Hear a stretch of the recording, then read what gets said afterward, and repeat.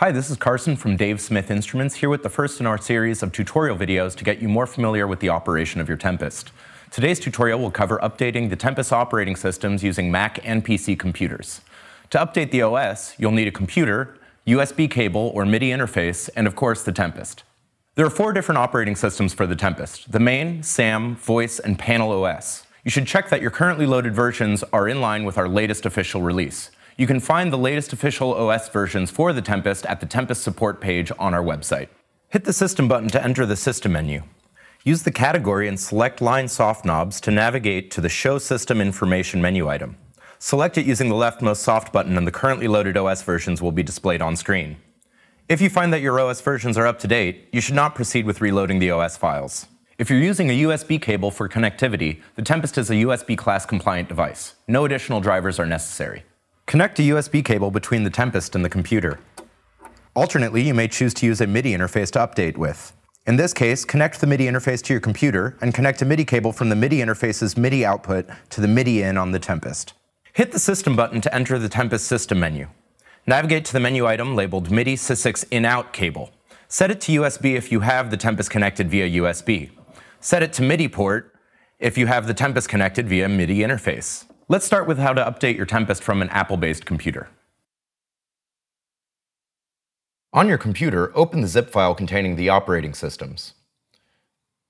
You will find 4 SysX files, one for each of the operating systems running on the Tempest. You can install them in any order, though they must be installed sequentially and in separate transmissions. You should also close any other applications which may be using the MIDI bus, including DAW and standalone music and MIDI softwares.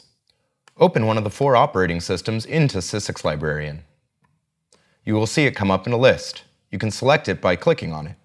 In the Destination pull-down menu, select the Tempest menu item or the MIDI output port of the MIDI interface which you are using to transmit the file.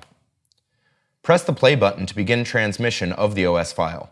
The Tempest screen will show the progress of the OS file's reception with a numeric countdown. If during this first countdown, the countdown stops or you receive a status byte received in data error on screen, you can power cycle the Tempest safely and attempt to resend the OS file to it. Do not power down when the Tempest screen shows a Writing Now message. If you encounter any errors or stalls when sending the OS file to the Tempest, you should try lowering SysX Librarian's transmission speed settings. Once the countdown completes, the Tempest screen will display a writing message. Do not power down until FX1 LEDs reach the top and stop moving, then restart the Tempest. Next, let's take a look at the process for updating from a PC-based computer. Open MIDIOX and select the MIDI devices menu item from the Options pull-down menu. In the opened window, go to the lower left quadrant and select the Tempest as the MIDI output, or select the MIDI output port of the MIDI interface connected to the Tempest. You will see the selected port turn up in the upper right-hand quadrant of the window. Press OK to save the settings. Next, select the Configure Buffers menu item from the Options pull-down menu.